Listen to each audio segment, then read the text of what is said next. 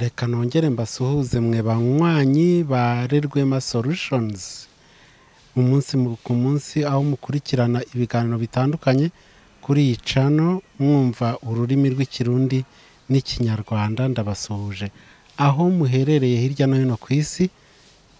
Mbahaye ikaze mu kiganiro cy'uyu munsi aho kivuga ku byibanze, ibintu byibanze 15 nako buriya ni 16 kuko nabamenyereje na ka bonus. Ibyibanze 15 ku bumenyi mu bijyanye n'amafaranga buri muntu wese yakagombye kumenya niba yifuza gutera imbere. Abantu benshi batekereza yuko gukira bisaba kuba warakoze business, na ya business nayo ngo bisaba kuba warabonye igishoro runaka ukagiheraho ukagenda ugacuruza ibintu runaka, ukagenda uzamuka wunguka utera imbere, bityo ukazaba umukire. Abandi bagatekereza yuko hari amafaranga menshi bagenda basagura buri kwezi kuyo bahembwe, bityo ngo ibyo bizageraho bibagire abakire. Ibyo bintu ntabwo ari byo rwose, ni ukwibeshya. Ahubwo ibituma umuntu ashobora kuba umukire ni ubumenyi bungana iki mfite nzi ku mikoreshereze y'amafaranga, ni ubumenyi bungana iki nzi ku mikorere yayo, ni ubumenyi bungana iki nzi ku ifaranga muri rusange. Rero uyu munsi turarebera hamwe ibyo byibanze 15 buri wese yakagombye kumenya, kuko ayo wahembwa yose nayo wasagura yose, ayo wakunguka mu bucuruzi bwose, utazi icyo ifaranga ari cyo, utazi imikoreshereze yaryo, utazi uko ribaho n'ibyo rikenera kugira ngo risugire risagambe, nta kintu byamara, byose byarangira bibaye umuyonga. Ikaze rero ku bantu bageze kuri Rerwema Solutions ari ubwa mbere, rwose mwiyumvemo ikaze. Aha ni ahantu muje kuvoma ibitekerezo n'ubwenge ku bijyanye n'amafaranga, kugira ngo umunsi umwe niba mwifuza kuzatunga mukaba ba millionaires, bizabagirira akamaro, bibafashe, bibaherekeze, bibabere impamba muri urwo rugendo mugendamo. Tudatinze rero mwibuke ikiganiro mu gisharinge n'abandi inshuti zanyu 7, 15, 20 babimenye nabo bagire ubwo bumenyi. Reka rero duhere ku kintu cya mbere. Nta muntu n'umwe wigeze akira kubera ko azi kuzigama cyane, saving. Iyo mvuga kuzigama ni saving. Nta muntu n'umwe wigeze ukira kubera yuko azi kuzigama cyane. At least kuzigama ni ibintu byiza, turabyigisha cyane hano, ariko ntabwo ari iby'ibanze cyane, ntabwo byagira uruhare runini cyane mu kugira ngo umuntu akire. Ubundi umumaro wo kuzigama kugira imimaro 2 gusa. Hari kuba ufite umutekano, wikingiye ko hari ibihe bibi bishobora kukugeraho, ukabyikingira, bityo ukagira amafaranga wasevinze. Tujya tubwira abantu kugira ikigega bita ikigega cy'ingoboka, murabizi hano kuri Rerwema Solutions. Ariko ibyo ni iby'ibanze bishobora kugukingira, n'umutekano wawe witeguye ko hashobora kubaho ibihe bibi mu bijyanye n'ubukungu n'amafaranga. Hashobora kubaho ibihe by'ibiza bisaba amafaranga, ibihe by'impanuka, ibihe by'ingorane nyinshi zitandukanye. Ubundi dusevinga ku mpamvu zikomeye nk'izo. Hari impamvu zo gupfusha, hari impamvu zo kubura z'amashuri y'abana, hari impamvu za retirement, hari impamvu nyinshi cyane zishishikariza umuntu gukora saving. Ariko saving umumaro wa mbere wayo ni security, ni ukugira security financière mu gihe haje ibihe bigoye bikomeye nka bimwe muri ibyo maze kulistinga haruguru. Hanyuma umumaro wundi wa kabiri wa saving ni ukugira ngo ushobore accessinga opportunities zishobora kukugeraho nanone nziza, kuko cash iyo uyifite icyo gihe nta kintu kigucika, kirimo amahirwe menshi, kishobora kuza rwose urugero hakaza wenda nk'akazi abantu bashobora bakunda gukora ibintu byo gusapurayinga, hakaza nk'akazi bati dukeneye umuntu watufurunisa ibikoresho ibi n'ibi. Umuntu wazashobora kubifurunisa ntuzaba afite amafaranga. Rero wowe ushobora kwipozisiyona muri abo bantu, kwibona ari wowe ufite ayo mahirwe yo gukora ako kazi kuko ari wowe wakoze saving, ufite amafaranga ya saving n'ibindi ngero nabaha ni nyinshi. Ubwo rero ikintu mugomba kwishyira mu mutwe, ntabwo saving nubwo ari ngombwa, nubwo ugomba kuyikora, ntabwo ari uzashingiraho uvuga ngo nzaba umukire, nzaba umutunzi. Ikintu cya kabiri ubumenyi ugomba kugira nanone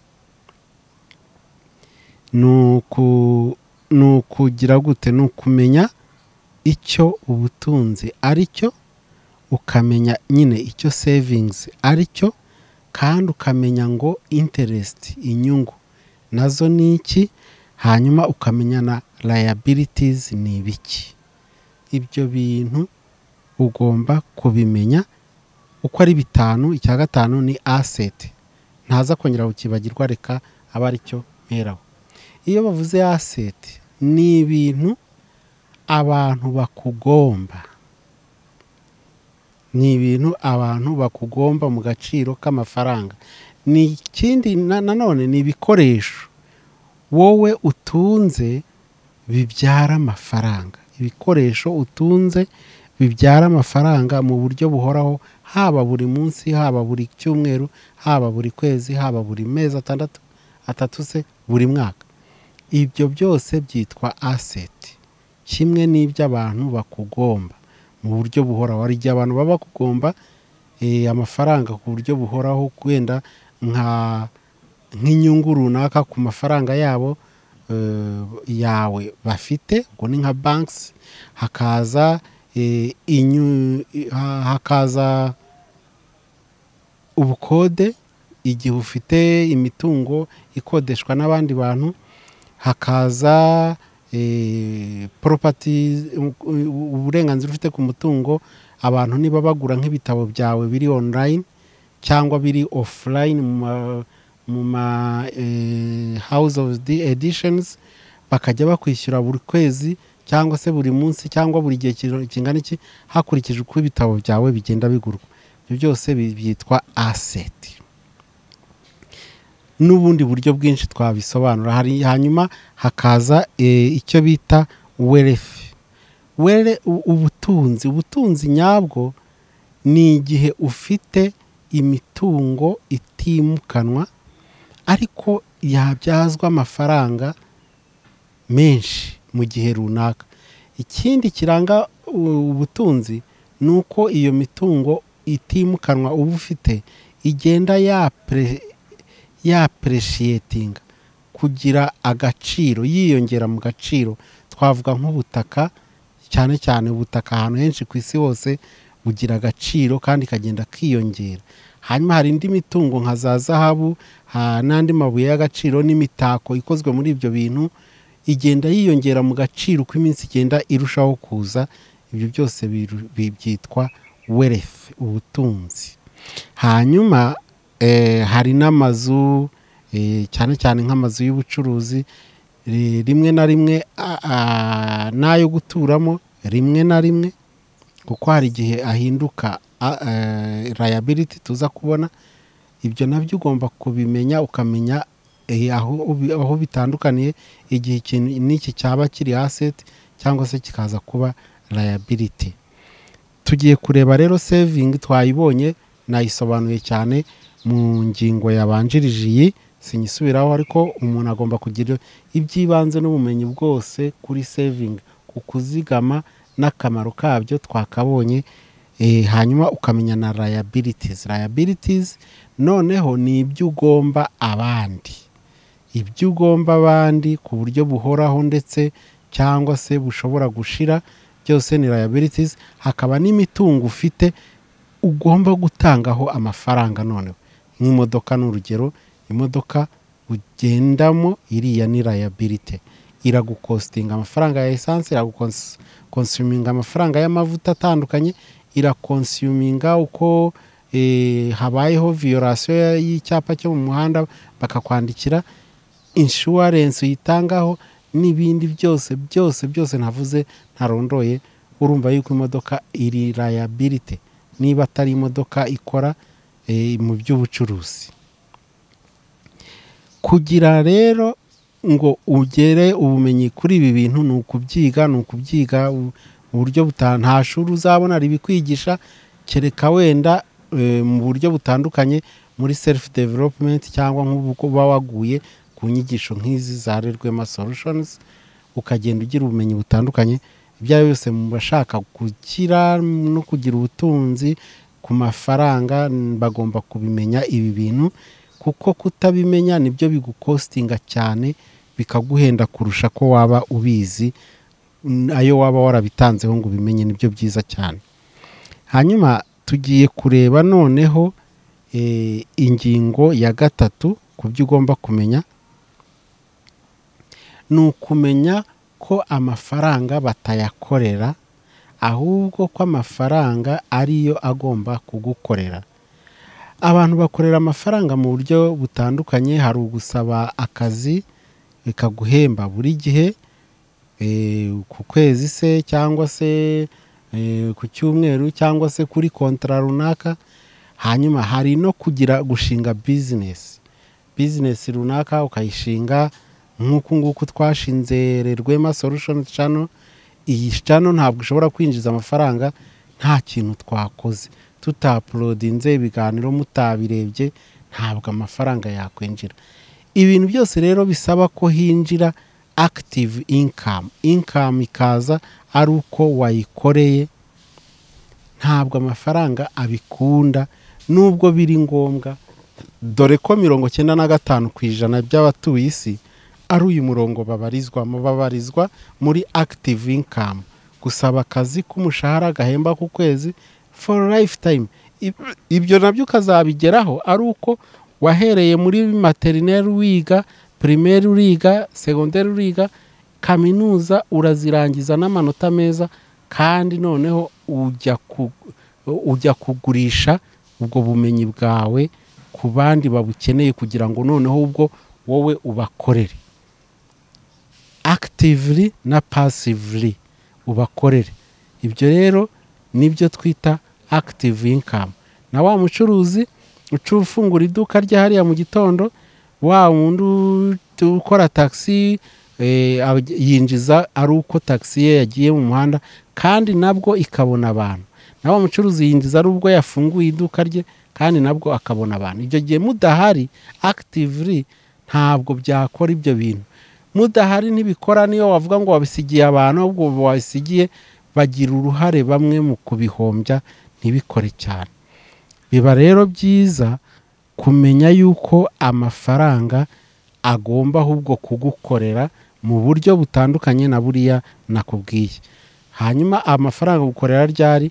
Ni igihe ufite ishoramari, igihe wakoze ishoramari ku giti cyawe cyangwa ishoramari warikoze mu zindi kampani zikomeye zifite amafaranga yo gushora, zishora mu bintu bikomeye cyane bitandukanye. Noneho wowe ukajya ubona icyo twita passive income. Kugira ngo rero ibi ngibi ubigereho bigusaba nanone kugira ubumenyi kuri icyo kintu twise passive income. Ubwo kiriyongera kuri ya ngingo twavuyeho ya 2, nacyo ni kiri mu byo ugomba kumenya. Passive income ni iki? Ugomba kubigiraho ubumenyi buhagije kuko nibwo bubyara amafaranga ashobora kuguhindura umutunzi cyangwa se umuherwe. Abari ku isi bose babaherwe 5% mu bantu bikubiye ubutunzi bwose bw'isi, nuko iki kintu bakigizeho ubumenyi buhagije. Nawe rero ntabwo ukumiriwe, uremerewe, cyangwa nuko ahubwo mutandukanije kugira ubumenyi kuri icyo kintu. Ingingo ya 4, ugomba kwiga gukoresha amafaranga y'abandi bantu. Ugomba kwiga kumenya gukoresha amafaranga y'abandi bantu n'ubumenyi bw'abandi bantu n'igihe cy'abandi bantu. Other people's money, other people's time, other people's skills. Abantu bose bazi gukoresha ibi bintu neza barahiriwe mu buzima, bamerewe neza. Muzarebe banki zose zo ku isi aho munyuze hose, nta banki n'imwe igira amafaranga yayo, bakoresha amafaranga yanyu mwebwe. Biriya bakora nawe wabishobora. Actually nubwo utakora ibihambaye nkabo kuko wowe uri individual, bo bakora kuko ntabwo ari individuals, ahubwo bakora mu rwego rwa companies, kandi companies akenshi ziba ari association y'abantu benshi batandukanye. Kuko nanone mu bintu byo gutera imbere ntabwo habaho gukora uri umuntu umwe. Ubushobozi bwa guteza imbere uri wenyine, uri umwe, ntabwo umuntu yaremeweho kuba wenyine ngo akore wenyine. Oya, bisaba gukorana n'abandi. Banki rero biriya bintu zikora, ushobora gutoramo akantu kamwe gusa ukagakora uri wenyine, kakaguteza imbere, kakazakuzamura, kakaguhindura umukire, kuko wamaze kumenya uburyo abantu bakoresha amafaranga y'abandi, nuko bakoresha ubumenyi bw'abandi, nuko bakoresha igihe cy'abandi bantu. Ugasanga umuntu umwe arakoresha amasaha ibihumbi 45 cyangwa 50 ku munsi, kandi umunsi ugira amasaha 28, muri yo gusa ayo twemerewe ari 16. Nanone muri 16 yose utayakora ngo ubishobore, kubera umubiri, imbaraga zawo n'imbaraga z'ubwonko biri limite ku buryo bitakora ayo masaha nta kuruka kuri. Ikindi kintu ugomba kumenya rero cya gatanu, ugomba kumenya uburyo ari ngombwa kongera income aho kugabanya depense. Ibitwara amafaranga, abantu benshi dukunda gutanga inama z'uko abantu ba depense amafaranga menshi cyane ku bintu bitari ngombwa, ariko hari igihe biba biri ngombwa. Noneho hari ibintu biba biri ngombwa, noneho ugasanga birakugoye ko ibyo bintu biba satisfied. Urugero, ntabwo wavuga ngo sinzavuza abana, cyangwa nanjye ubwanjye nzarwara sinivuze. Ntiwavuga ngo ntabwo uzaba mbona icumbi ryo kubamo, ntiwavuga ngo ntuzarya. Noneho kurya bakakora bya bindi byo kwitera icyuma. Oya, ibanga rihari, ugomba kumenya ko hari ibintu byangombwa mu buzima ugomba gukoraho depense, kandi ziririshe depense nziza. Bitari ibyo ukarwara bwaki mu mitekerereze, mu mibereho bitandukanye. Noneho icyo ugomba gukora ahubwo, kuko ibyo bintu uri kubona bihenze, ongera. Ugomba kumenya uburyo ki ugomba kongera ahubwo income, kongera amafaranga yinjira, kugira ngo haboneke azasaguka muri saving byandi twavugaga, nayo gusatisfyinga izo expenses zose. Nicyo cy'ingenzi, nicyo gikenewe, kurusha ko wajya gukatinga expense iri ngombwa nka minerivare y'umwana, cyangwa se ibyo kurya nabyo ubwabyo bigomba kugira karite, kandi karite ntabwo iba iri cheap, ibihenze. Ikintu cya 8 rero, ugomba kumenya ngo amafaranga yanjye akeneye iki kugira ngo akure yiyongere abe menshi. Ugomba kugira ubumenyi butandukanye mu kubyaza amafaranga ayandi mafaranga.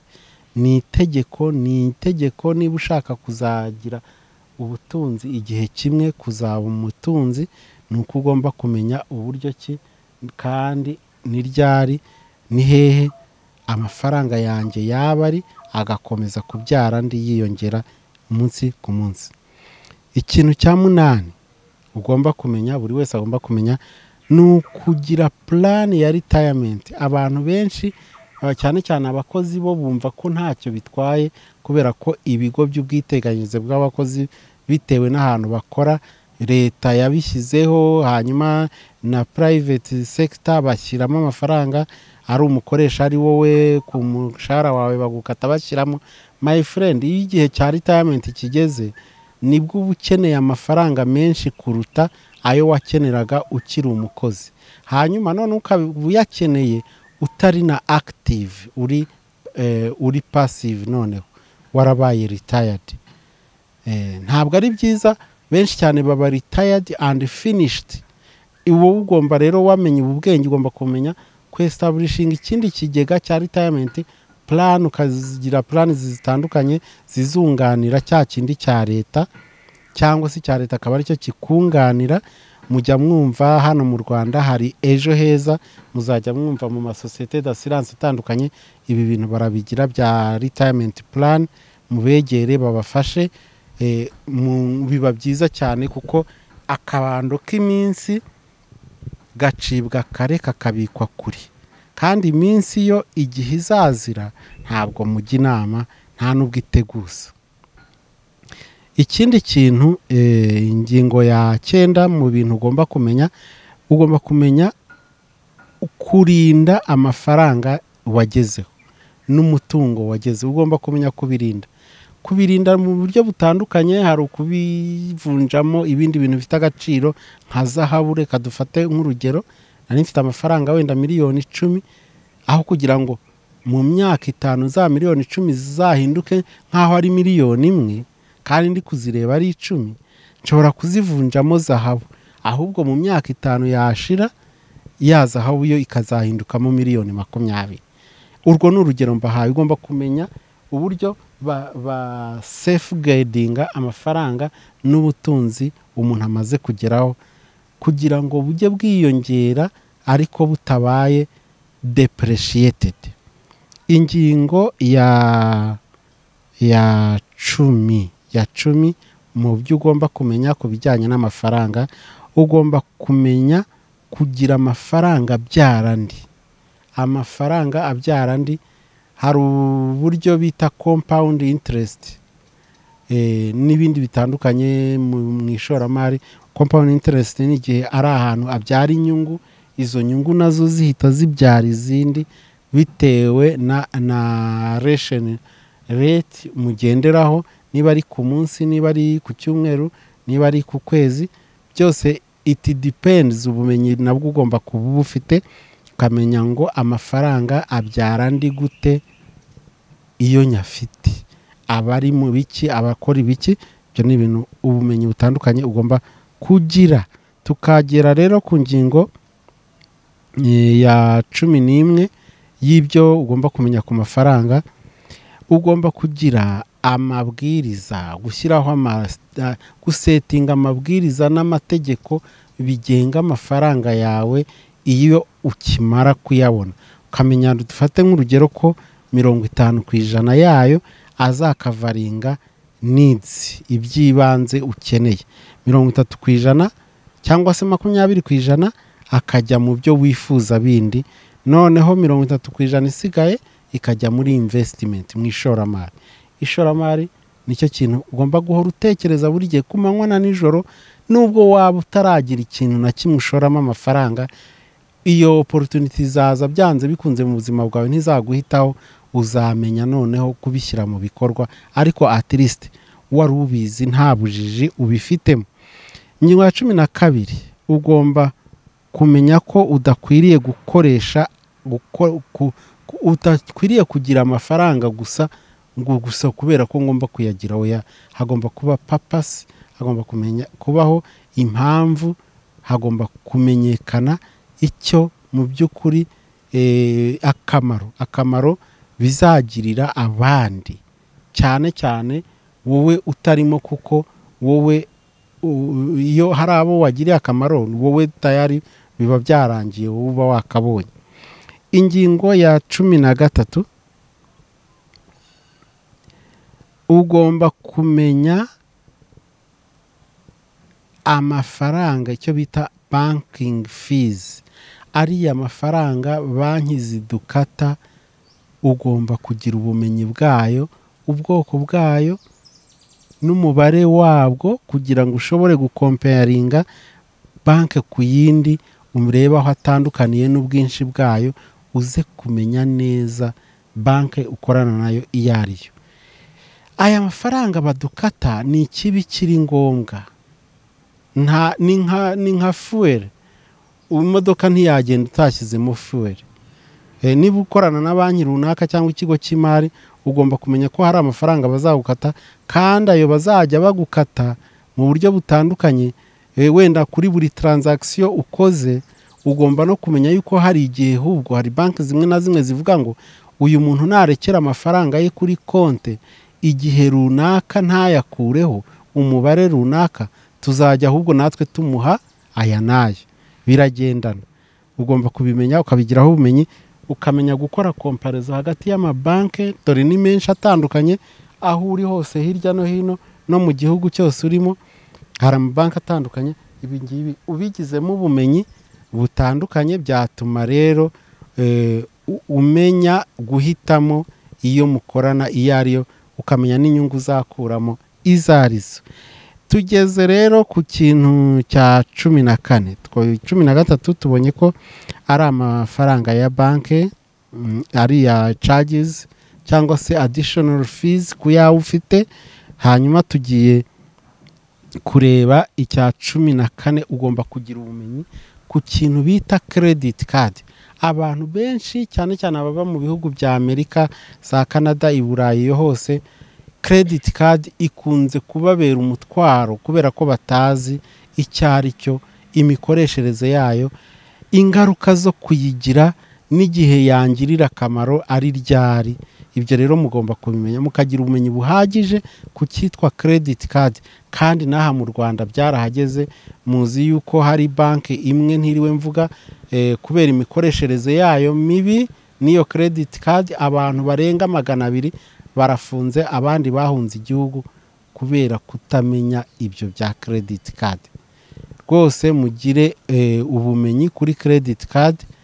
Ni byiza kubugira ukamenya imikoreshereze yayo, ukamenya side effect zayo, cyane cyane ku batayizi, bayifite batayizi, ariko ukamenya no kuyibyaza umusaruro mu buryo bikugirira inyungu wowe, kuko birahari.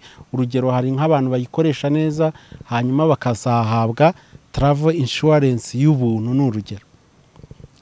Mu gihe twebwe abandi batembera tugomba kwishyura amafaranga runaka, kuko ntiwajya mu ndege cyangwa mu bwato udafite insurance, travel insurance. Noneho undi we yayibonye for free kubera yuko atunze credit card. Urumva yuko kubazi imikorere ya credit card n'umukoreshereze yayo, hariho uruhande ruri positive kuri credit card rwinshi cyane, iyo kari gato cyane mu byo mvuze. Ariko mugomba kumenya ngo mu gihe cyose ndi muri iyi si y'amafaranga ngomba kugira ubumenyi kuri credit card. Si nayo yonyine, habaho na debit cards, ariko debit cards zo ni nziza kuko ubwiza bwayo nuko ikoreshwa nkaho n'ubundi uri gukoresha konte yawe isanzwe, n'ubundi ukoresha amafaranga ariho, so ntabwo bihambaye kuri debit card. Wowe menya cyane credit card. Ikintu cya 15 ugomba kumenya na investment. Twabonye ko investment ibyara passive income, ariko nayo ugomba kumenya investment fees, nayo bigira amafaranga abigendaho nayo bibyara, ukamenya ngo abigendaho nangahe, kugira ngo umenye gutandukanya muri portfolio yawe investment zitandukanye, investment plans, aho ushora amafaranga yawe, charges zibigendaho nibihe.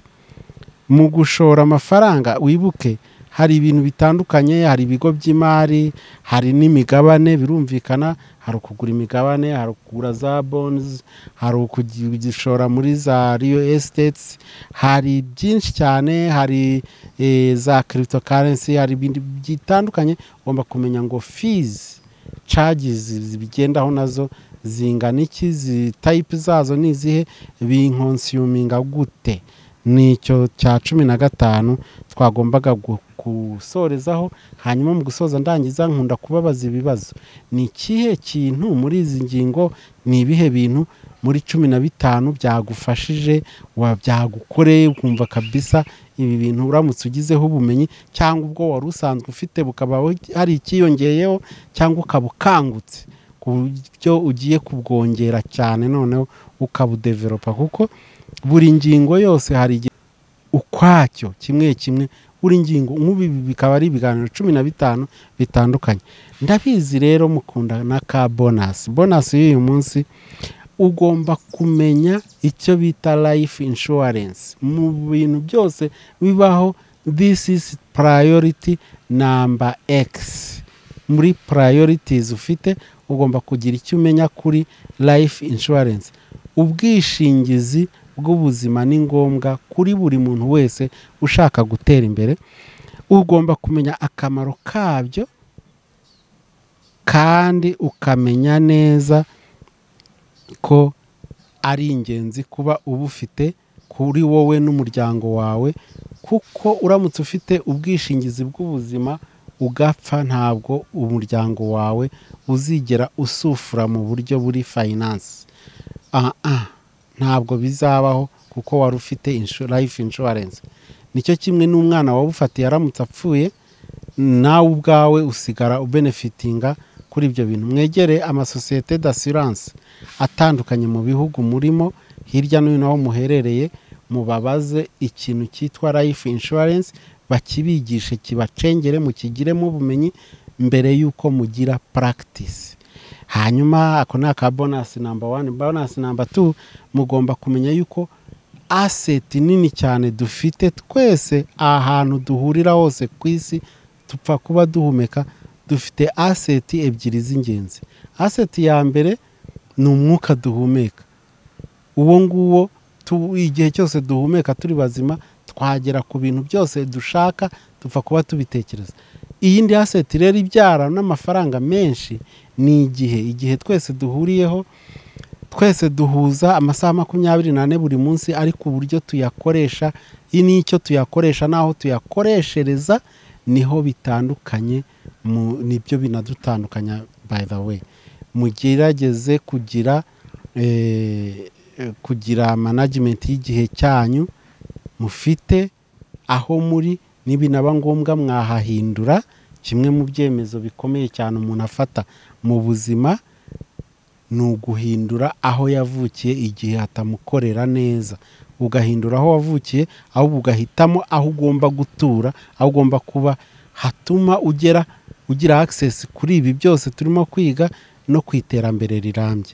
Mbakunda kubi, ndabashimiye ko mwakurikiranye iki kiganiro. Mugire weekend nziza, muzakirebe, mugipartage n'abandi benshi mu nshuti zanyu, abavandimwe bose bamenye ibi bintu, kugira ngo dutere imbere twese hamwe tuzamukiye rimwe. Naho ubutaha mugire umugoroba mwiza niba iwanyu bukeye, mugire namwe igitondo cyiza. Bye bye. Rwema Solutions turabakunda.